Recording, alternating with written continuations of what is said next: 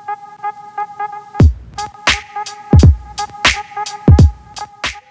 everyone, Namaskar. This is Dr. Banikant. Welcome to my health channel.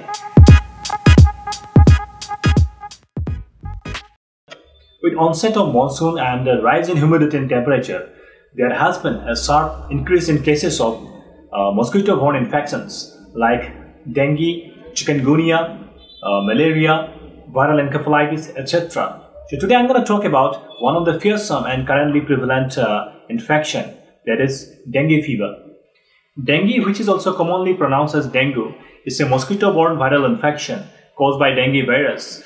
Dengue fever occurs most commonly in tropical and subtropical countries like India, which has hot and humid climate. According to WHO, the World Health Organization, 50 to 100 million dengue infections occur annually in more than 100 endemic countries worldwide. As per the data from Ministry of Health Government of India, last year in 2016, there were about 129,000 dengue cases and 245 deaths. This year alone, the number of dengue cases has already crossed more than 37,000. For the first time in 1906, it was confirmed that dengue is transmitted by Aedes mosquito. So that's about almost 111 years ago. But still there are a lot of myths and misconceptions surrounding dengue fever among public. So today I'm going to bust some of those and present you the fact. Dengue fever is caused by dengue virus, which is a single-stranded RNA virus. It's about 50 nanometer in size. There are 5 strains or serotypes of this virus. Dengue virus is transmitted by female Aedes mosquito, and in India, Aedes aegypti is the main vector. They typically bite during early morning and in the evening. It lays its eggs in artificial water collections like flower pots, coolers, buckets, toilet tanks, discarded tires, etc. And the adult mosquito emerges in 7 days. The average lifespan of Aedes aegypti is about 4 weeks, but the eggs can remain viable in dry condition for more than a year and emerges within 24 hours once it comes in contact with water. Well, the virus doesn't seem to have any harmful effect on the mosquito. The mosquito simply carries the virus and transmits to us. Now let's see how this dengue virus works inside our body.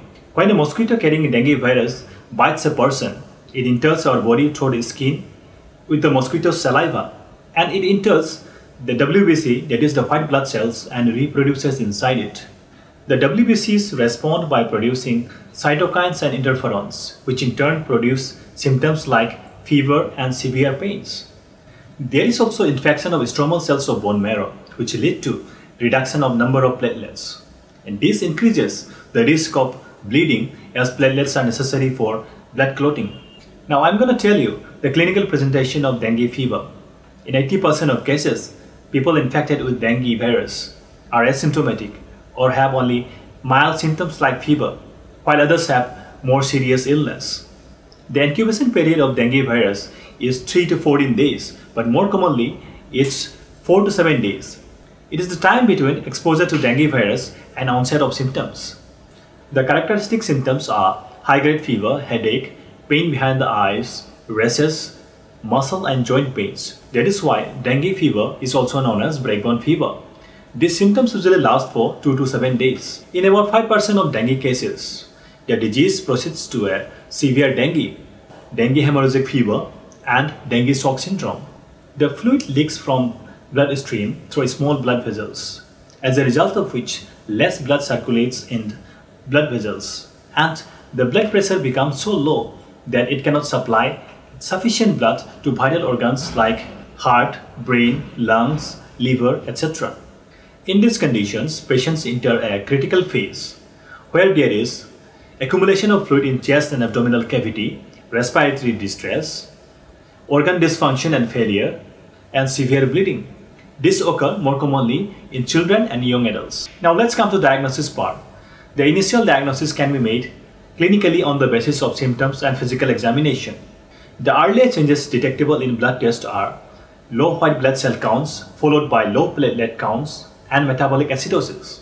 Diagnosis of dengue fever can be confirmed by the following tests. 1. Dengue NS1 antigen test. 2. Viral nucleic acid detection by the PCR, that is polymerase chain reaction. 3. Anti-dengue IgM and IgG test. 4. Virus isolation in cell cultures. As there is this all famous saying that prevention is better than cure. So what can we do to prevent dengue viral infection? First, personal protection from mosquito bites by wearing long sleeve clothing which covers the skin fully. Use of mosquito nets, screens in windows and doors, application of mosquito repellents, insecticide aerosol products, etc.